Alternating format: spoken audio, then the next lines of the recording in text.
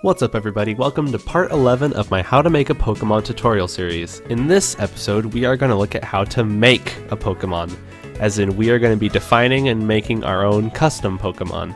It's super awesome because it's super easy.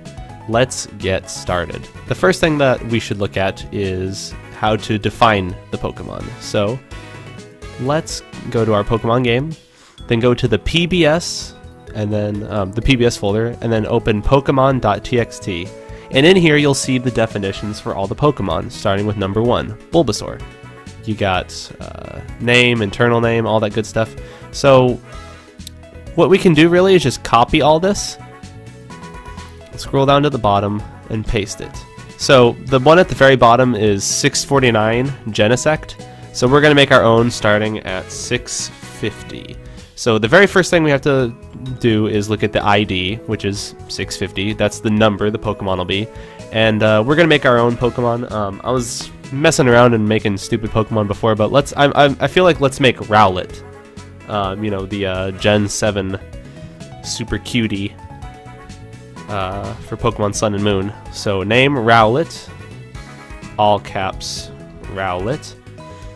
So name and internal name are really easy. You know, just lowercase version and then uppercase version. And then type 1 and type 2 are pretty self-explanatory as well. Let's do grass and then type 2 flying. Nice. Base stats. These are any number between, I think, 0 and 255. I just want to keep it basic. Like, I'm not going to worry too much about modifying the base stats on this, but you have the power to do so if you wish. Gender rate. This is stuff like female 1/8, female 1/2. Let's do female 1/2.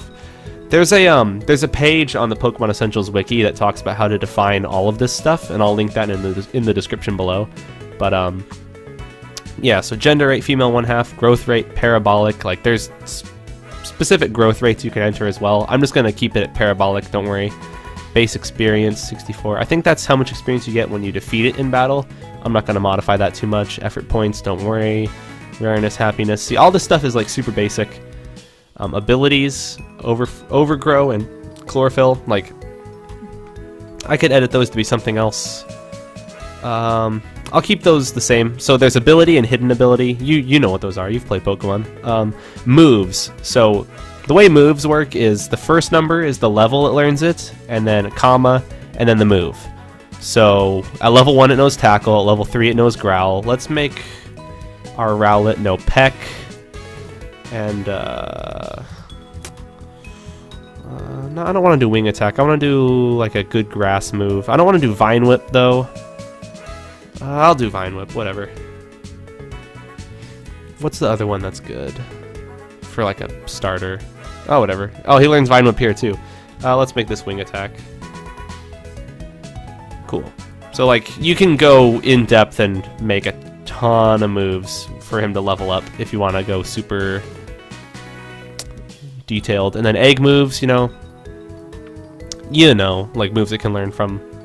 Like there's a lot of really specific stuff you can put here because, you know, compatibility. I think that's for the breeding. Steps to hatch, how many steps it takes for it to hatch out of an egg. The height and weight and the color, those are mainly used for Pokedex and searching. I'm not going to bother editing it. Like, yeah, this is all like super optional extra stuff. Like, I'm pretty sure everything that I've defined so far would allow us to put it in game. Like already, it's that easy. Like setting the names and the types and all that stuff, super easy. Regional numbers. That's if you want to get like crazy with like the Pokedex and stuff. It's actually optional. You don't need it. I don't think it does anything really. You can just delete that. Kind seed. I believe that's for breeding as well. And then the Pokedex entry. So this is just the entire Pokedex entry. So let's just customize this real quick and have it say Rowlet is a super cute baby owl from Pokemon Sun / Moon. He is a super cutie. Okay, and then battle player Y and battler enemy Y is how much it's elevated. Basically, for some bird Pokemon, you might want them elevated more. So add like add a positive number there to increase how high it is. I'm not going to touch that at all. I could, but you know, you don't really need to worry about that. Battler altitude, yeah, that's all the same stuff. And then evolutions, this is important. So it's the last thing. Basically, you set the Pokemon, comma, level, comma, 16. So that means it'll evolve to Ivysaur at level 16. There's other ways to set evolutions, though. Like, let me scroll up. Like, actually, no, let me Control F, Eevee.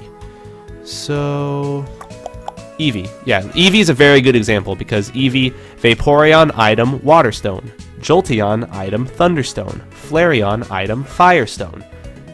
So if you want a Pokemon to evolve by a stone, this is the format you can use.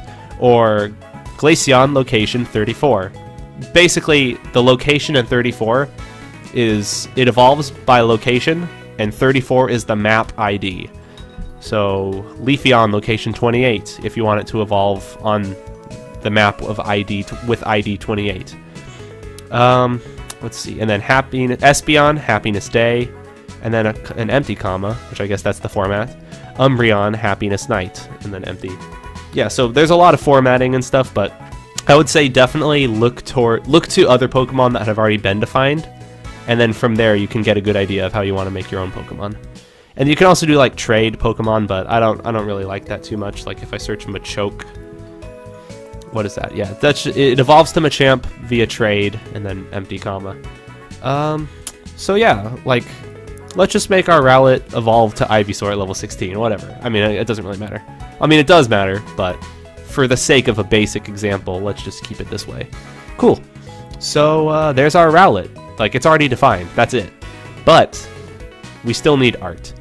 So that's the next step. There's really only a couple things you need to do when you're making your own Pokemon. So what you've done already is one of the most complicated parts. The next part is kind of hard if you're not good at art, or if you're not good at Googling and tracking down art. But what I've done, so basically, let's go look at this one step at a time. You're gonna want to go to your graphics folder, then your battlers folder, and here you'll see a good example. What you've got is Bulbasaur, which is 001.png, and then Bulbasaur's back. So what you see when you're fighting an enemy is this, and what you see when it's your Bulbasaur is this. So 001B for back, and 001 for just regular.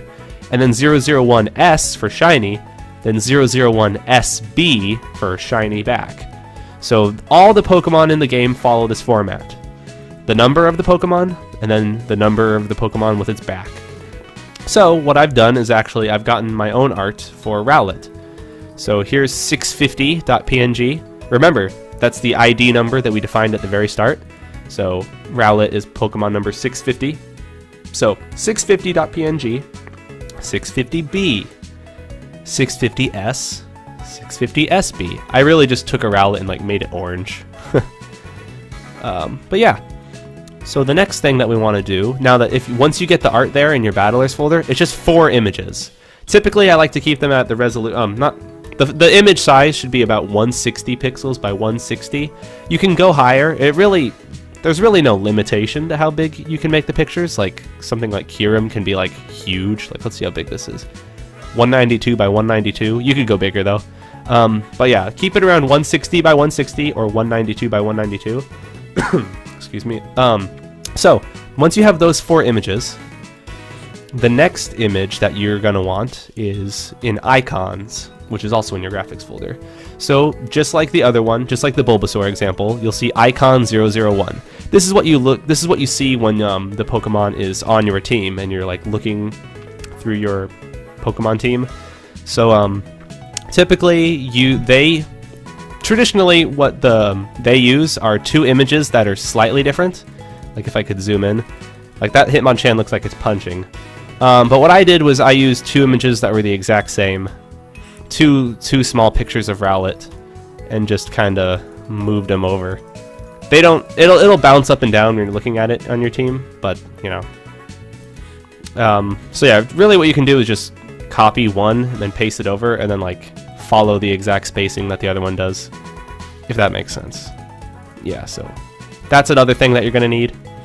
And then the fourth, well, it's not really the fourth, but like the last image that you're going to need is really easy. It is in, oh, it's in icons as well.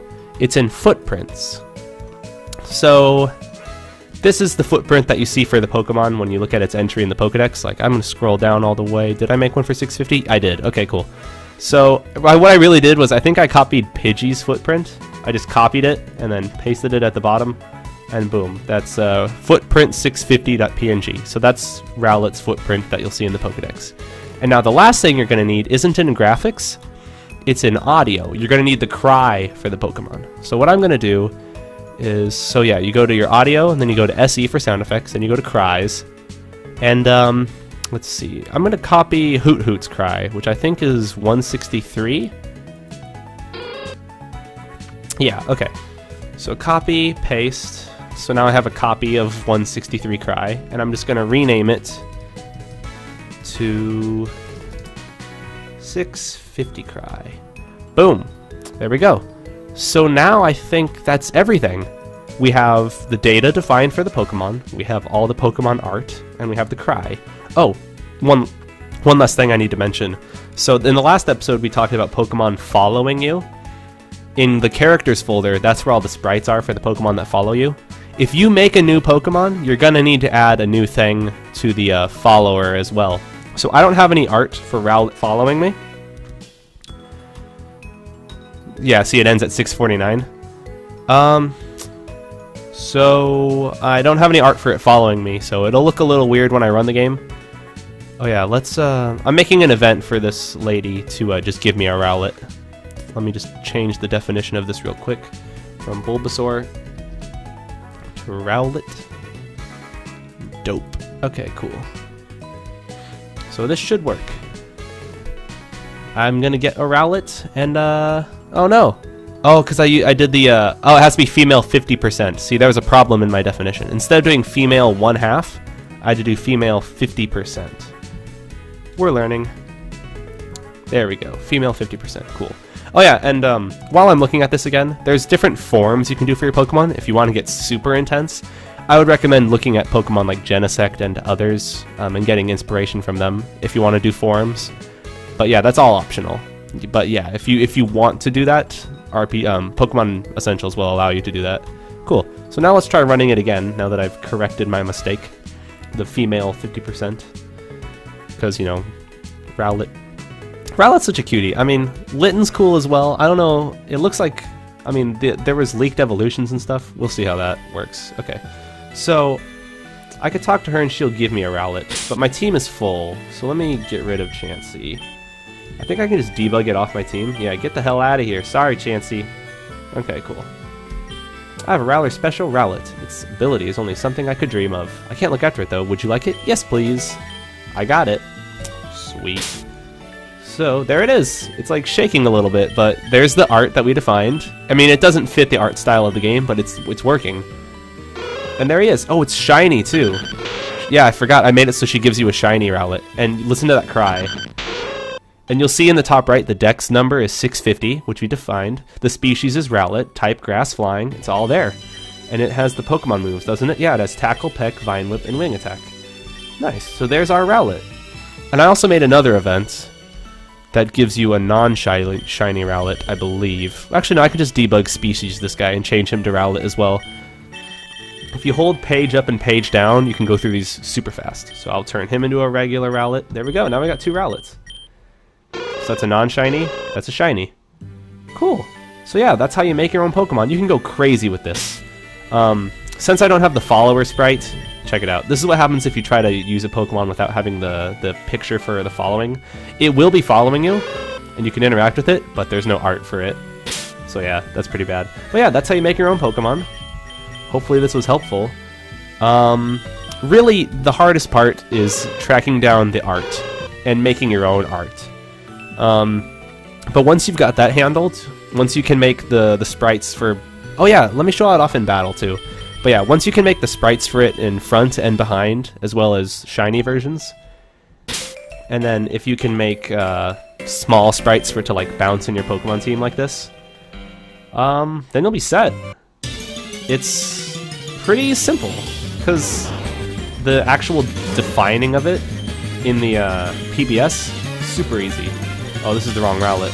Oh well, but yeah, look, that's what it looks like from behind. This music in the battle's probably really loud right now. But yeah, that's how you make your own Pokemon. Super easy. And there's a shiny. Pretty cool. Let me run out of this battle. Let me go back to town also. Cool. Alright. Well, hopefully this episode helped you. Let me know if you have any questions or you'd like to see any more specific topics in the future. And until next time, guys, thanks for watching. Please follow me on Twitter or Twitch and ask me any questions you got. It's so much easier for me to respond if you ask questions on Twitter or Twitch. But yeah, I'm gonna hopefully start streaming again soon. Cross those fingers. But yeah, until next time, guys, I'll see ya. Peace out.